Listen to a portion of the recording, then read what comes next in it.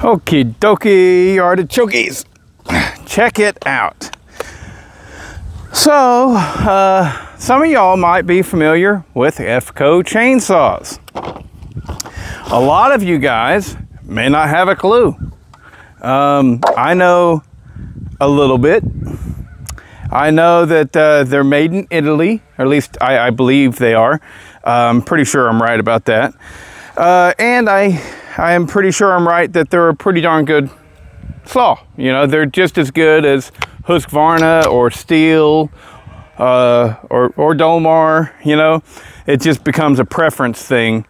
At least that's what I think. Anyways, I will say that Efco has never had a good stronghold on the American market. I don't know why. Maybe they suck. But, you know, in theory, they're just as good of quality as anything else. Normally, whenever they get sold over here in the United States, seems to be, they're sold as either John Deere or Cub Cadet or something like that. They're kind of like Solo in that regard. Good saw, but just never really got a good foothold in the American market. And I told my wife, I mean, one thing I do know for sure is it's definitely worth what I paid for it. I got a good deal on it. But I told her about it, and I was like, I'm pretty darn sure they're made in Italy. And she says, that probably means it's going to be pretty shitty. And I'm like, I don't know, whatever. I know some people like them, and we're going to give it a try.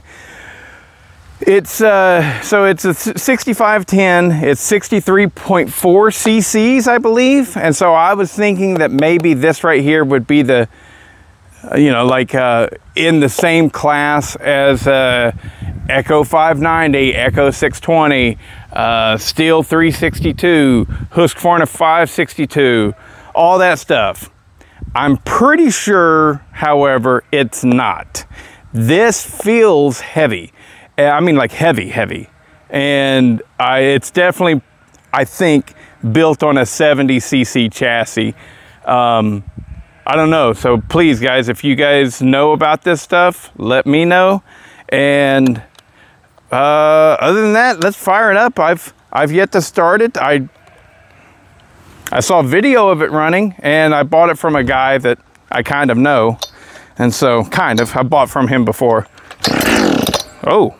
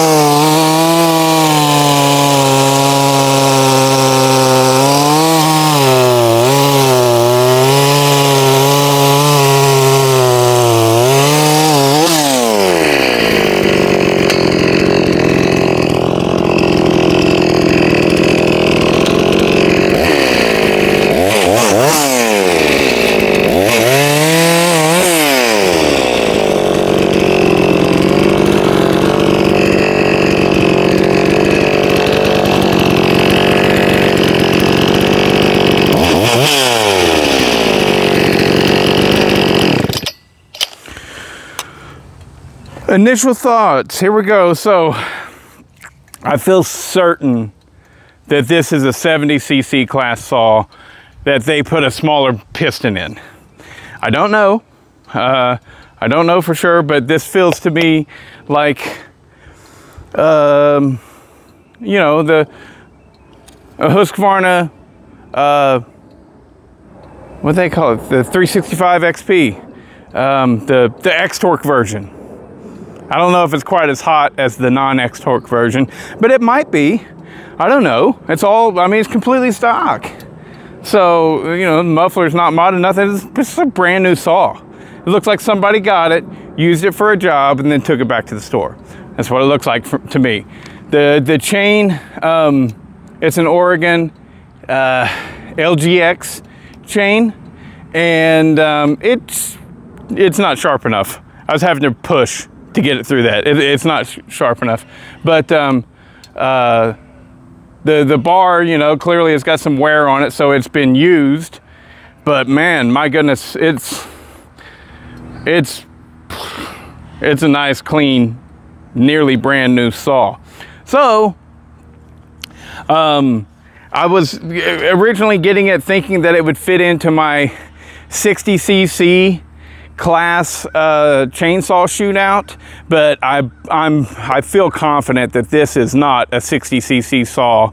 This is a 70cc saw that has been downgraded to 63 cc's, and so that that does not allow it to compete in my competition of a 60cc saw. I believe Efco's 60cc saw was the 6100 or something. Shut up, sheep. The sheep bother me. Anyways, right off the cuff though, when I think about the saw, seems to have good power, seems to run good. It's heavy. I mean,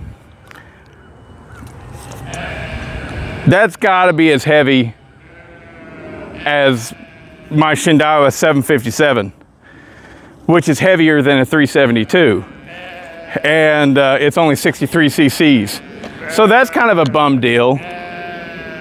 I'm gonna go ahead and stop right now, but you know, it seems like it's a high quality unit. Shut up, sheep.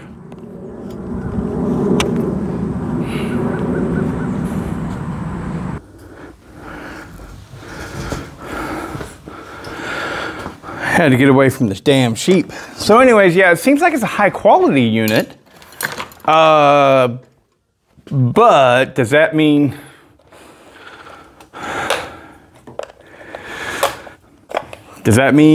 that everybody should own one? I don't know.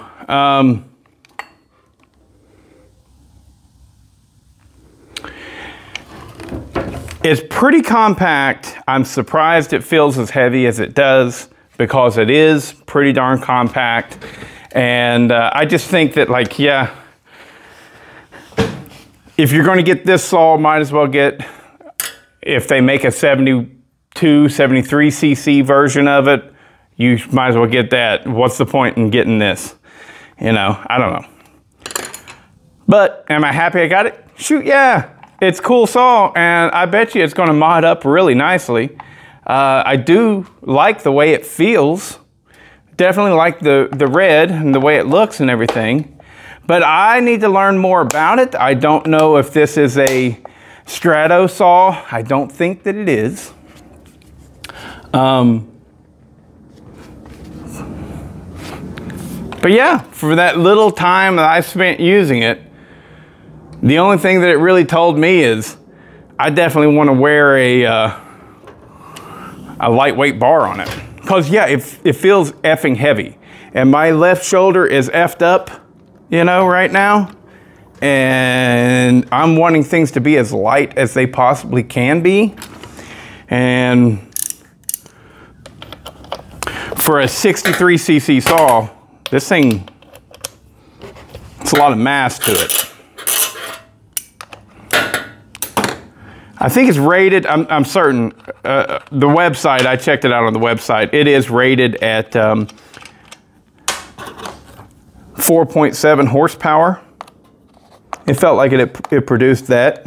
It felt good and strong, really nice.